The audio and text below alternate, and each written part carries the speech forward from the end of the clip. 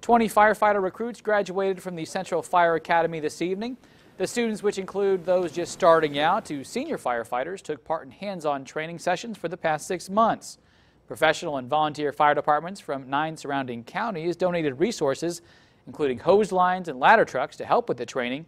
Graduate Jacob Townsend has been a part of the West Point Volunteer Fire Department for the past 2 years.